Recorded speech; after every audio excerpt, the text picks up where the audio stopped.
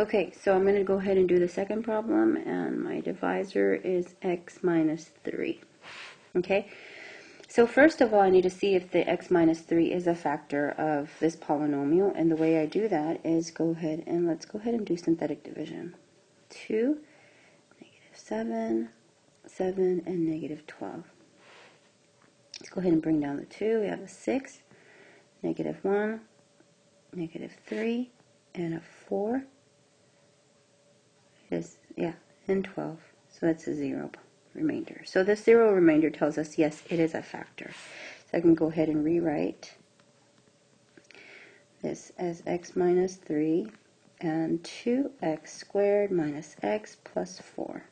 The quotient I got from here. Okay, if you set this equal to 0, we can go ahead and split. So we have x minus 3 equals 0, so x equals 3.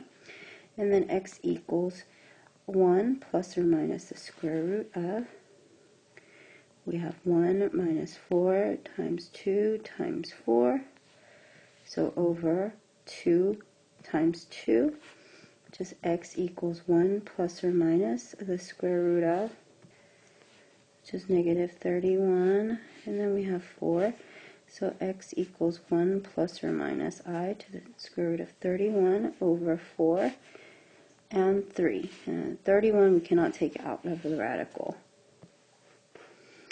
And so that's my final answer.